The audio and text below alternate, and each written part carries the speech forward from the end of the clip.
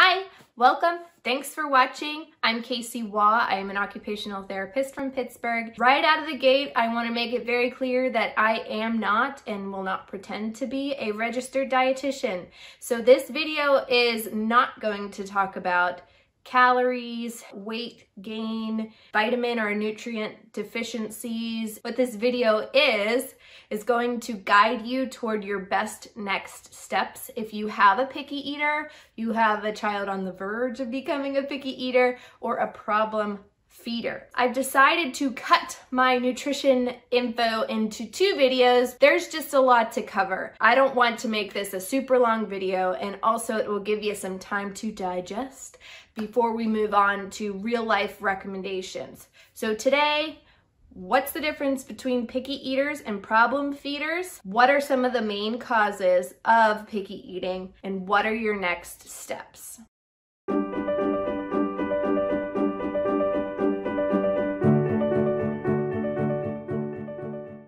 This video is going to go right into my sensory processing disorder playlist, but last week I put out a video on sleep, and in that video I introduced the 4 things that I recommend you kind of get a handle on if not you're seeing an occupational therapist for a sensory integration treatment, or you're working with any other professionals.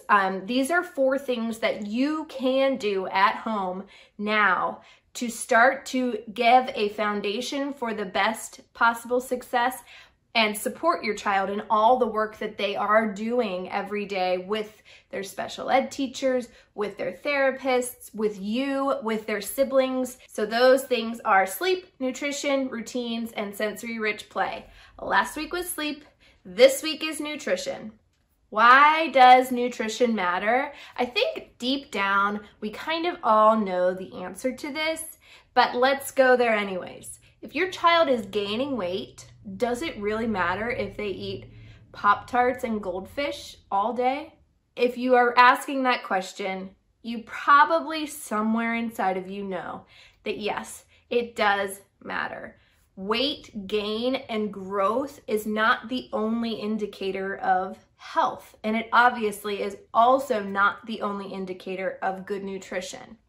But if you are in a rhythm of Pop-Tarts and goldfish every day, getting out of that is not easy. Even if you know in your core, this is not what's best for my kid, it's not just a matter of try harder and all of a sudden your child's going to be eating broccoli and carrots and wanting to explore all of these foods.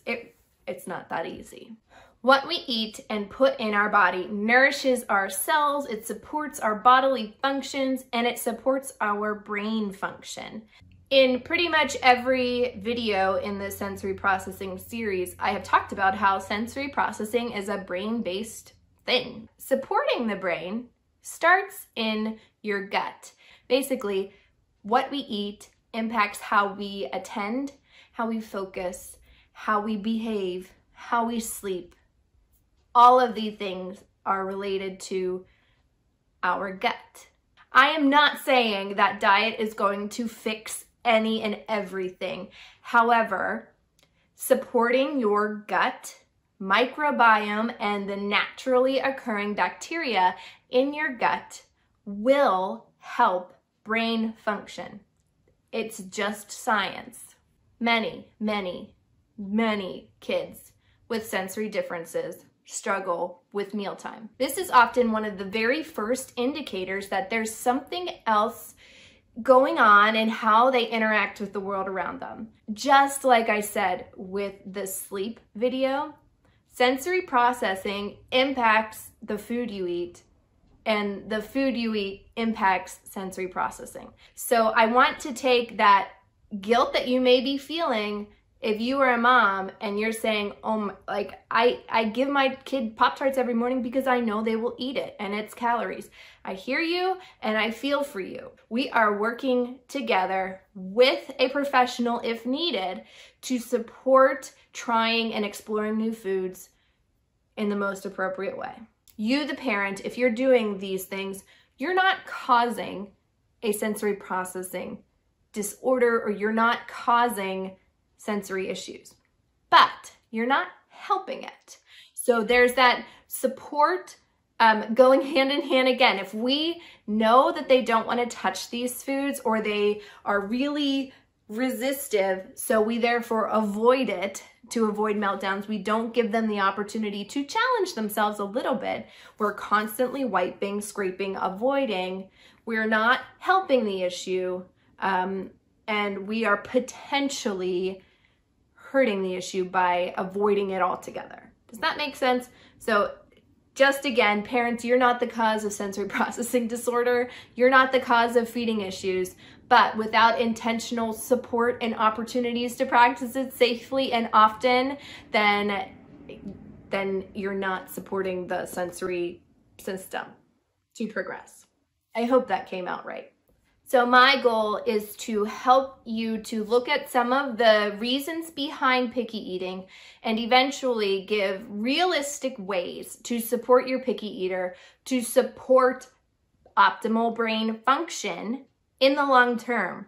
This is not a quick fix. If it was that simple, we wouldn't be here. So the first thing to discuss is picky eaters versus problem feeders. So the term picky eater includes kids who usually have around 30 foods or more. Problem feeders are kids who have 20 or less foods. When I talk about counting foods, I'm talking different varieties, different flavors, different brands. If you can eat Giant Eagle brand Pop-Tarts and name brand Pop-Tarts, that's 2 foods. If you eat strawberry Pop-Tarts, cinnamon sugar top Pop-Tarts, and s'mores Pop-Tarts, that's 3 foods. So if you are like, oh my gosh, my child is definitely a problem feeder, there's a chance that they are, but you may be surprised when you actually sit down and write every single variety of food that they eat. It's probably more than you think. So now that we've teased out picky eater versus problem feeder, the approaches are going to be the same. However, a true problem feeder, a realistic goal is that you would add maybe 1 or 2 foods in an entire year. There are several different reasons why a child may restrict their diet, so I'm going to talk about a few of them. The first 2 reasons I will go into have very clear next steps right after them. The next 3, I will explain what they are, but the recommendations for those, that's going to be a whole other video. The first reason for picky eating that I'm going to address is an oral motor issue. That means that the child is not able to manage the food well in their mouth. They may not be able to chew it because they don't have the strength, or their tongue is not moving well. If that oral motor issue is not addressed when they're young, it could get better on its own, you know, with time and practice and development. But if a child can't manage a food well and they feel unsafe, even if those skills get better, that whole time of bad experiences with unsafe foods means that they're more likely to be a picky eater down the road. They have a bad experience and they've gotten stuck into a pattern of only accepting certain foods. So if you have a very young baby, toddler, even preschooler with feeding issues, I would start honestly with looking at oral motor skills. If they are avoiding entire food groups like meat, vegetables, and like harder fruits, all 3 of those, they're hard to chew. You can't just suck on it and mash it until it goes away. With carby, bread type things, you usually can. You stick it in and it either melts or you can kind of mash it with your tongue and down it goes. But if you have a piece of steak, not gonna happen. You could leave it in your mouth as long as you want. It's not gonna dissolve. If you see an entire food group, particularly those 3, missed, they have nothing in those 3, it's probably an oral motor issue. Another way you can take a peek at this is if you look at how well they manage things with their hands. The tongue is a small muscle, so it is a fine motor movement. If they have a hard time picking up a small piece of food, they're not going to manage it well in their mouth. So that is another way to look at it. With older kids, it's not as clear. So I'm talking in like under 1 to about 2 or even 3. fine motor in their fingers is a good indicator of what's going on in their mouth. Past that, it gets a little bit more tricky because kids figure out how to do certain things, they adapt, and they just are generally progressing in a lot of different ways. So if you have an older child and you're thinking maybe oral motor, these are some things to look out for. Chewing with their mouth closed and holding the food kind of in the front of their mouth. If you're chewing like this, they aren't moving it to their molars to chew. We may think, oh, they're so polite, but that is likely more that they are chewing at the front of their mouth, keeping their lips closed to prevent the food from falling out. If your child only chews on one side of their mouth, they're not nicely moving food from side to side, they always bite off on one side, that's an indication of maybe some imbalance in strength. If they take a really long time to finish a meal that they really like, a meal should take 30 minutes or less. If your child holds food in their mouth for prolonged periods of time, you go to give them a drink and you notice they've got food pocketed in their mouth, they're not clearing it well,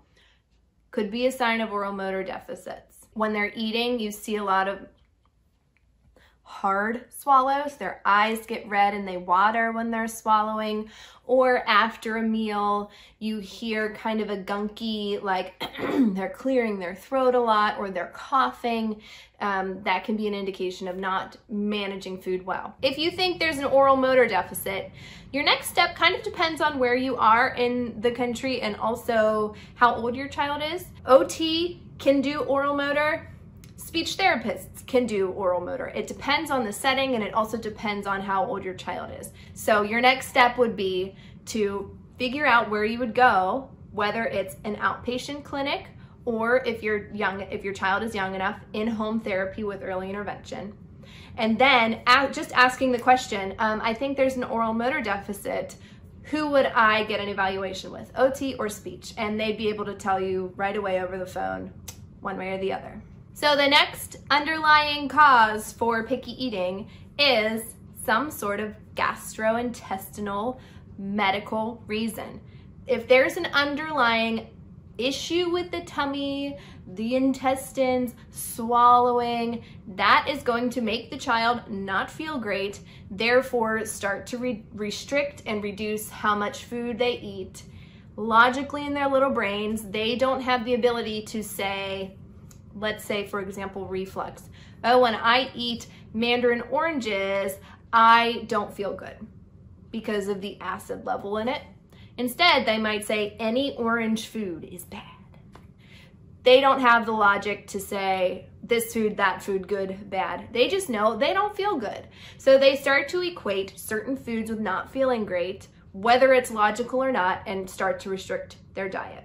Reflux is a big one with babies. The fact that they are just generally don't have great muscle tone because they're floppy little babies, that also is true for their internal muscles. So food is more easily lifted from the stomach up through the esophagus.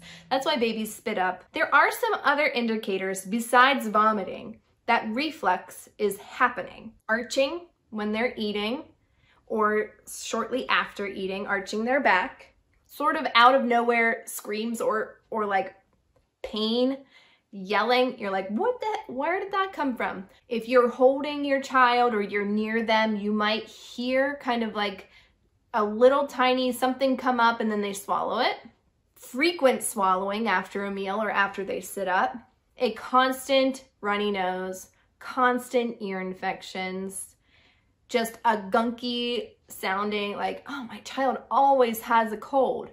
Not saying they have reflux, but that can happen with silent reflux because there's always something coming up and it gets stuck in those passages and it causes other problems. If they are more grumpy in the morning, right when they wake up because they've been laying down, so the acid is more likely to run up and down. They don't want to eat in the morning. They're like not interested in food until halfway through the day. Could be a sign of reflux. We're going to talk about poop for a minute. Constipation and diarrhea are not normal. I mean, just because your doctor says it's not that bad doesn't mean it's good either. If you have a child struggling with constipation, maybe your doctor suggests Miralax or some kind of stool softener. That is a great example of treating the symptom, giving a Band-Aid, and not figuring out why it's happening in the first place. Could be an intolerance or sensitivity to food. It could be something else. So if we just give Miralax until they literally can't hold it anymore, sure, they're not constipated, but who's to say that won't come back in a month? Being uncomfortable is uncomfortable. No one wants to have those kinds of bathroom issues. And if you feel a certain way after you eat, it's only going to start making that relationship, again, maybe not super logically, but I eat, I don't feel good, therefore I don't want to eat. One thing that I have done in my household personally is incorporate prebiotics and probiotics into my diet and my kids' diets. If you're interested in learning what supplements I personally use with my family, just send a message or a comment because I'm happy to share. Prebiotics and probiotics support that natural gut microbiome, which supports your brain. Not all probiotics are created equal though, so do your due diligent research when you're looking into supplements. Your next step here, I highly recommend looking into whether something else is going on in their body.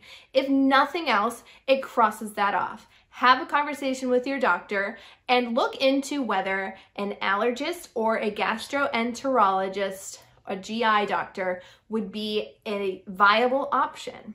These next 4 reasons will take a little bit more effort and the recommendations will not come today because this video would be an hour long. They will come next week. So make sure you're subscribed and hit the bell so then you'll get an email when next week's video comes out. The third reason behind picky eating is that the child has not had enough exposure to a variety of foods. If a child is not interested or even resists interacting with a new food on the first, second, third try, don't abandon ship. If they only interact or see the foods that they know, then they will only interact with and eat the foods that they know. And it can take, I've said this in another video, but it can take multiple presentations of a new food before it is accepted into a diet completely. So just because they don't try it, or even if they do and they don't like it, don't say, well, we tried it, and never go back to it again. One big thing that I totally relate to with this is presenting food to a child and then they want nothing to do with it and you end up throwing it out. So if you want recommendations on a good size of food to present for exposure, I highly recommend Kids Eat in Color. She had a little Instagram post, I want to say yesterday, where she talked about how, yeah, she wants her kids to eat red peppers, but she's not going to plop down 3 big sticks of green pepper or red pepper on their plate. If it's a brand new food they've never experienced before, the exposure to that food may come in the size of like your pinky nail. Just having it on their plate is step 1. Check out Kids Eat in Color. Her blog is wonderful. And she is a registered dietitian. The 4th reason that we may inadvertently be cultivating a picky eater is that we teach our kids that mess is bad and that food is messy. So they then make the assumption that food is bad. When we are constantly wiping, scraping, removing any form of mess, then we are teaching our kids that that's not okay.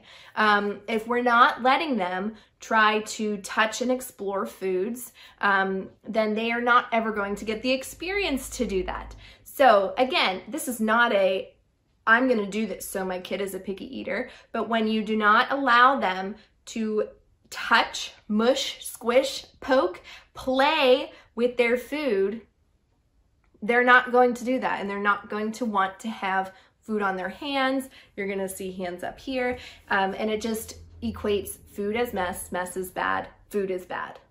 Number 5 is that they are not given enough opportunity to self-feed. So contrary to popular belief, you do not need to wait until a certain age to let your child self-feed. They can start doing it as soon as you start giving them solid foods. Will it be clean? No. Will it be effective? Probably not. They're not going to be able to scoop a spoonful of baby food and get it in their mouth the first time or even the 20th time. But if we push their hands away when they are reaching for the spoon, when they're reaching to touch the food, if we push their hands away, we're robbing them of that experience, basically. Now, if your child has a predisposition or there's already some other sensory aversions or things going on, this can just exacerbate it. So the final thing that can impact, number 6, that can impact picky eating is a lack of routine. I feel like this comes up a lot with kids who are just generally uninterested in food. We as parents think that having access to food all the time will help them eat more. We're thinking they're not going to sit at the table and eat with us, so we need to make sure they're eating something, so we allow them to graze all day. Let's think about what happens to the stomach. Let's take a little 2-year-old who does not want to sit at the table, does not want to interact with food, but will eat goldfish, and they will eat other snack foods.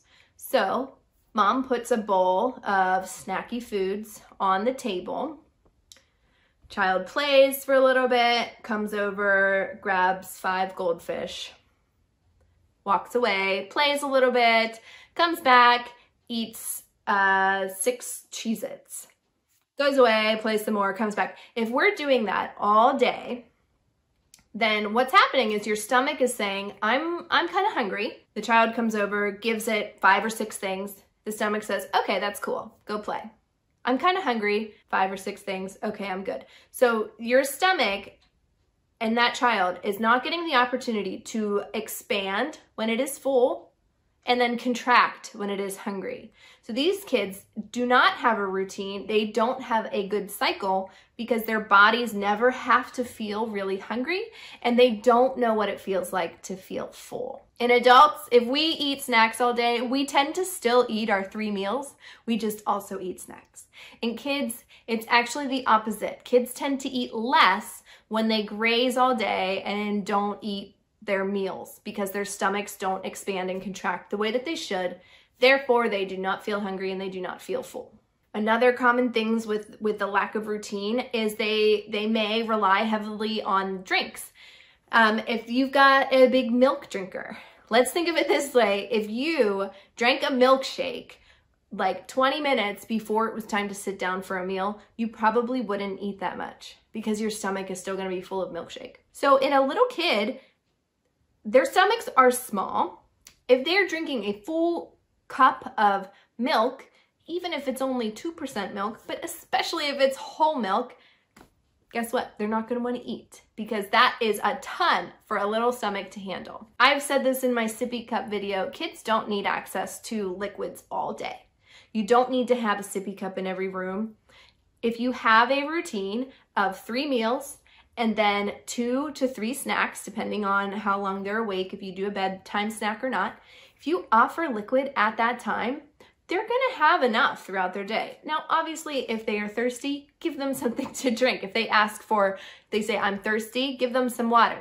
But giving that scheduled routine of expected snacks and meals, they should be hydrated enough and they should have enough to drink that they don't need to have a sippy cup with them everywhere they go. Can I say it again? You as the parent are not the reason for your child's picky eating, but there are things you can do to support it, and there are things that you can do to just exacerbate it. So that's what part 2 is going to focus on. Whether you've identified picky eater or not, or you're just hoping to prevent it, tune in next week. Again, subscribe, hit the bell, join me on Instagram. That seems to be where I am most of the time now. I do have a Facebook group, but that's a little bit more quiet. So Instagram, and you can sign up for my email list if you're interested in that as well. So check it out in the description box, and I'll see you guys next week for part 2 in the mini series within a series. There's too much going on. I'll see you guys later.